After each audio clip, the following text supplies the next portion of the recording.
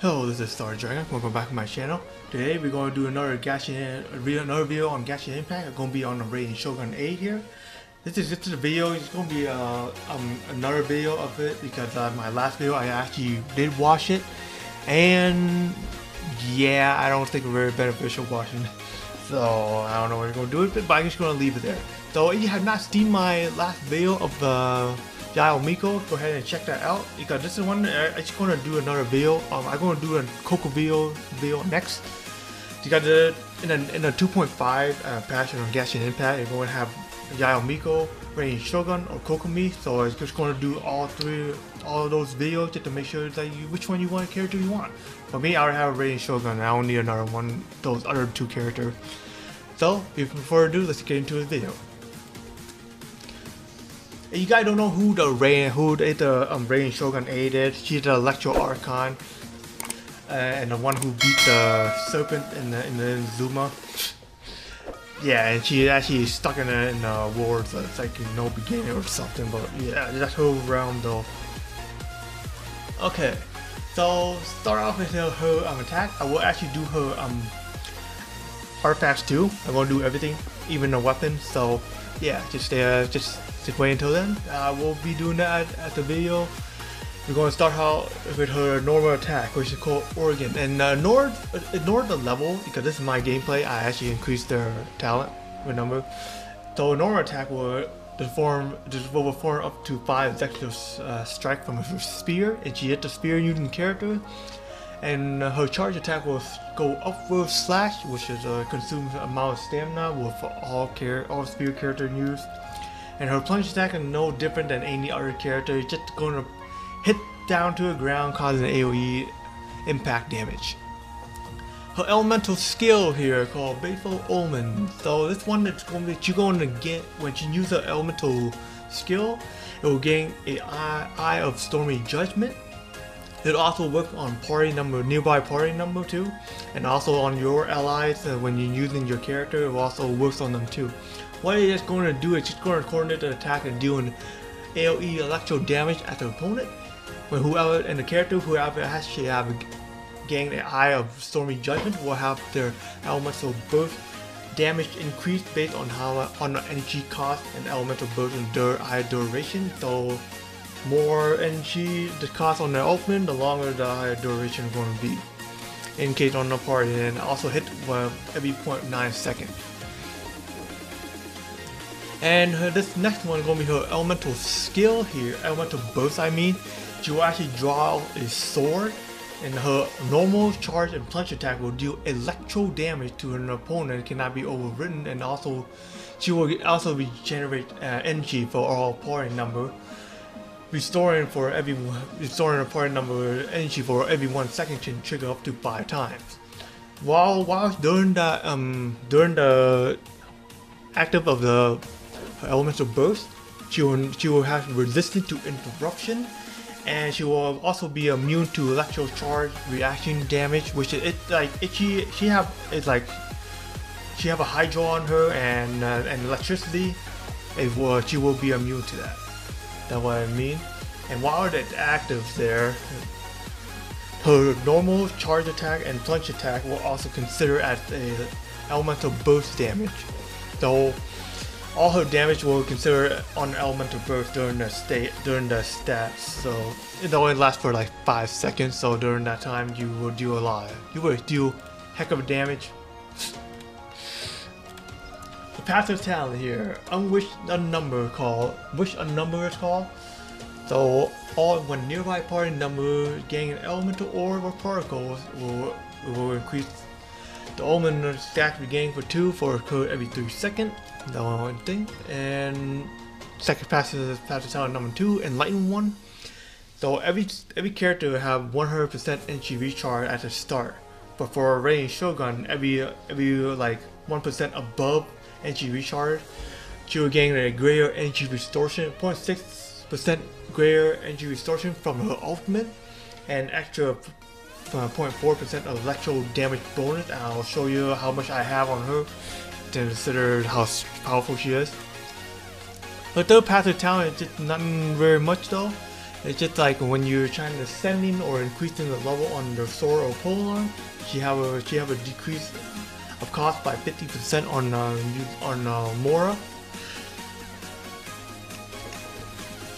So start her with her constellation here.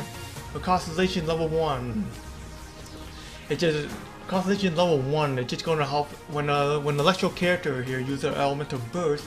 The resolve will gain increase by 80%, and if a different character is not electro, will gain a increase of 20% of the resolve. Element level 2 here, constellation level 2. When she using her ultimate, and it will ignore opponent 60% of their defense, which I think is kind of broken though. But up to you though. Constellation level 3 here, it will increase her elemental burst level by 3, but it cannot exceed by 15 beyond 15 though. Constellation level 4 here, when she uses the elemental burst at the end of an elemental burst though, which only lasts by 5 seconds. After 5 seconds, then your party member and yourself will gain 30% of attack bonus for 10 seconds. That also includes the Raiden Shogun. That's what I mean by yourself, even that also by yourself too. Constellation level 5 here is just going to increase your elemental skill by the level by 3. Cannot exceed 15. On Constellation level 6 here, it's just that when activating a elemental burst, attacking the opponent will have their elemental burst. Will have all the nearby party member elemental burst decrease the cooldown by 1. That do not include the Raiden Shogun though. So it also can trigger once every 1 second. It can trigger up to 5 times there the duration. So I don't think it's really a big deal on the wish bearer on Constellation level 6. If you want to, then you can, but I don't see what the beneficial of that. So I'll say increasing all the way to her to element Constellation level 4 is already more than enough, I have to say. And on artifacts build, I think this is the guy you want to see. Oh, my bad. Okay, my bad. Hang on. Okay, so here, I have a flower on her. I used 4 pieces of the Emblem of the Sylvan Fate. That's why I think it's the best for build for her. I'm not going to do anything else with that. So here's what it looks like already. So it's flower 1. So main name stats always gonna be hit points. But I put critical rate and critical damage here, but I do want NG recharge, so that's why I put NG recharge. This is the only artifacts I only have that have NG recharge and with good substacks. Feather, same thing. I wish the defense would be attacked, but who cares? You gotta have NG recharge for 16.2% with critical rate and crit damage. And I'm recommending having a hourglass here, have like NG recharge. On my last video, I did mention like having a lot of people go for NG recharge, but I said that also best if you have attack. I was wrong on that. So NG recharge is actually the best if you read her passive talent. So yeah, that's my fault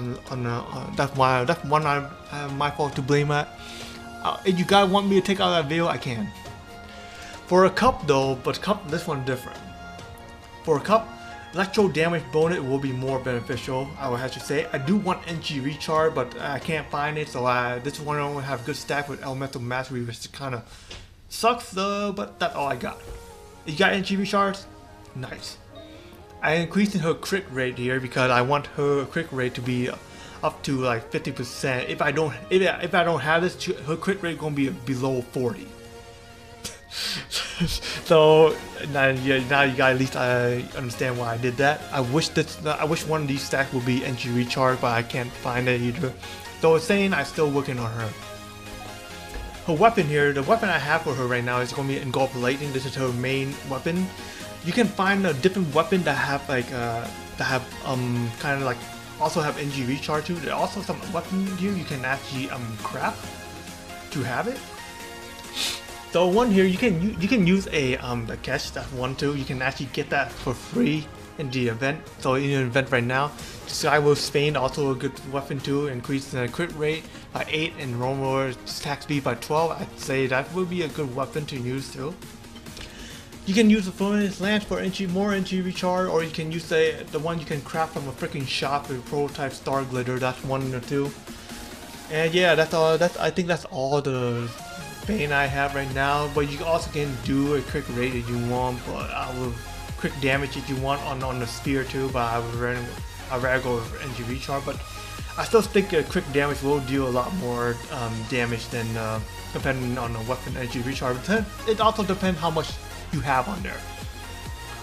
So that's all I have you guys for today. I hope this video actually helps you. My next video is gonna be a little bit different because I do not have Kokomi, but my friend does. But also I'm gonna be doing a little bit different on the Kokomi side. So yeah, stay tuned until then, and hope you guys enjoy this video. Leave a like if it helps, and if it doesn't help, then comment below what. And catch you guys in my next video, man. Peace out, yo.